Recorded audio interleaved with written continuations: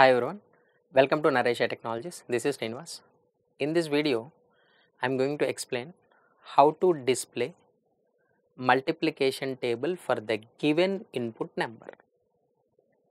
Whenever you input one number using the format of C language, right, how to display that multiplication table. Here we are going to use a for loop. Here, based on the output first. Suppose in the output, first we are displaying that enter table number. Enter table number. Suppose if the number is 6, consider. That sixth table we need to display 6 into 1 and 6 is multiplied with a 2. 6 is multiplied with a 3 and like this 6 is multiplied with a 10. Like this I want to display. Just the multiplication table how to display. Here it is just we are considering that number is a 6. After writing the code, whatever the input number you give, you will get the output. So here execution starts with a main function main. To read that table number, we are declaring one variable n and just printf. The same message here we are writing enter table number. Enter table number. Whatever the number they input here, so that we are collecting into n. Percentage d into n we are collecting. Into n we are collecting. Now suppose is a 6. How many times we need to display means what? Total 10 times.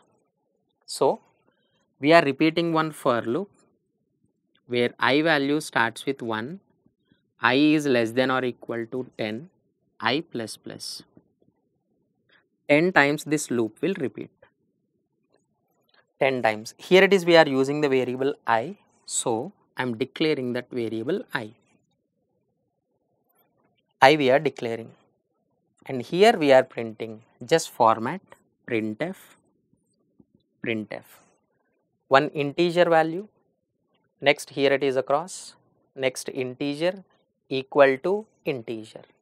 So percentage d, just cross means what? A small x or capital X you can write your wish.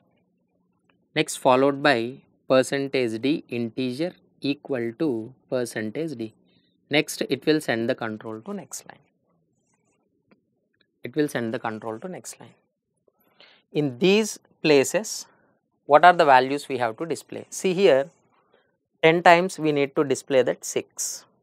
10 times. 6 is nothing but n value. So in the first location, we need to display n, comma. In the second place, we need to display 1, 2, 3, 4 up to 10. The value what is varying, what is changing, that is I. So in the second place, here it is we are writing I value.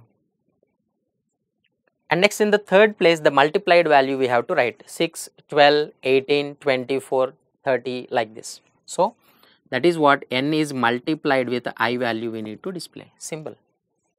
So that n value it will display every time 6, 10 times it will display.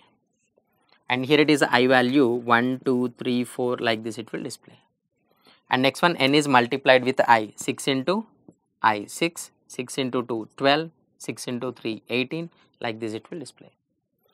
Everything is depends on just formatting, depends on formatting. So this is a very simple way of displaying the multiplication value of a given number using C program syntax. Hope you understood.